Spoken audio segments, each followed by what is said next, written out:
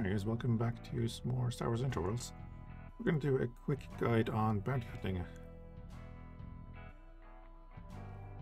and where to get the missions, what to do with them, a couple of little things I've noted while doing it, and just the basics. But first things first is that you're going to get an email at the start of your playthrough about finding the bounty hunter guild stations. That email is going to tell you about the Bounty Hunter Guild station in Mongaza, which is the main office for the bounty hunters. There are others dotted around the map. And they are their own faction. There'll always be a wharf, and that is where you're going to go to get your guild missions.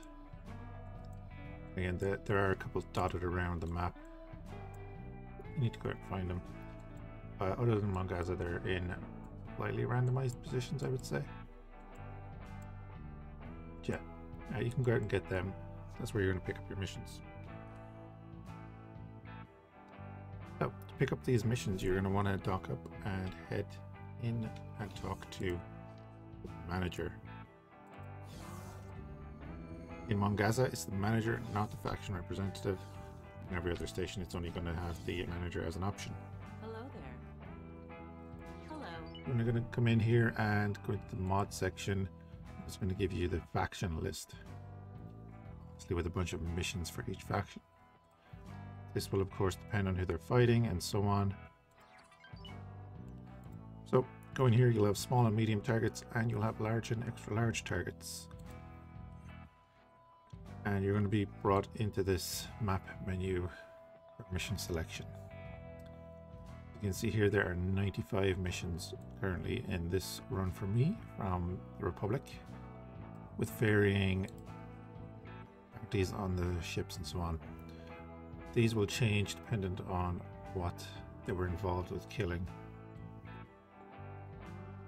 As you can see then, this TIE fighter was involved in the killing of one large ship, therefore it has more of a bounty on it than this TIE fighter, which was only involved in the killing of a small ship. But if you're looking to, milk it a bit, you'll always find things with bounties that are just going to build up over time. So the TIE Defender here has been involved in a lot of fighting. Has a bounty of 3.7 million. These are things to look out for. Also, these garrison ties and so on, and any garrison ship, they're obviously tied to a building, so they're going to be pretty easy to find. Patrols can move around a little bit.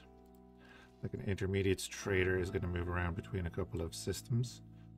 You're going to have about 3 hours to find a target after you take the mission. So if you want to take this mission, hit accept. Can also go in here. It'll be tied into your standard missions. If you open briefing, it'll give you all those details, but it'll also show you here whereabouts that ship is. Quickly kind of shuffles through a bunch of things where you currently are. I think it always jumps to Coruscant, and then it'll jump to the area where that ship is. Missions are then going to show up here in your mission directory as normal. So you've completed talking to the manager. Your next objective is to find the TIE Defender.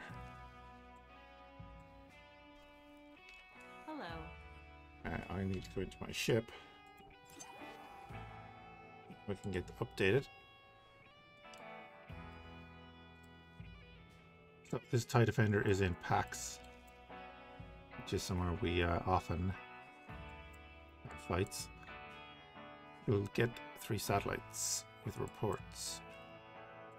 So 9 minutes ago, this TIE Defender was reported in this area. These will update now and then, but they give you a general indication of where the ship has been, and can be pretty useful in finding your target. Once you get it within radar range, you'll have found the TIE Defender, and generally you'll scan the TIE Defender and you'll just be given the option to destroy it. Once that's done, then this is kind of where you have to keep things in mind. we're doing this mission for the Republic. So once we finish this, we'll be going to talk to a Republic representative. So once you finish your mission by destroying your target, we have finished the mission here. Set that to active. Generally, you'll have to go talk to a representative of the faction that you've taken the mission for. So regardless of where you've taken the mission, you can take it in Mongaza, you could take it up in this Bounty Hunter Guild station. If you're taking a mission for, we'll say, the Ascendancy, you're going to have to go to Ascendancy space to hand in that mission, so it's something you want to be aware of.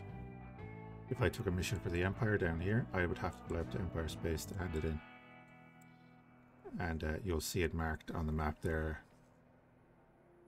Go talk to that person. There are a couple of little things there that you want to keep in mind when you're doing bounty hunting. Doesn't matter where you take the mission. You go in, you decide which faction you want to take the mission for. That will give you a list of their enemies. And then once the mission is completed, you need to hand it in to that faction. So just to save yourself time or logistics or whatever, be wary of that. You don't want to be flying the whole way across the map to hand in one mission. There's not too much more to the bounty hunting. You do take a rep hit, of course, when you kill a target. You will get aggro, generally from their squadron or fleet that they're involved with. It's not a huge hit to reputation, and you will obviously gain reputation from the faction you take the mission for after completing it. So you can play around with the reputation and kind of bounce between factions. So you can get out there and make money hunting down bounties. Have a good one. See you next time.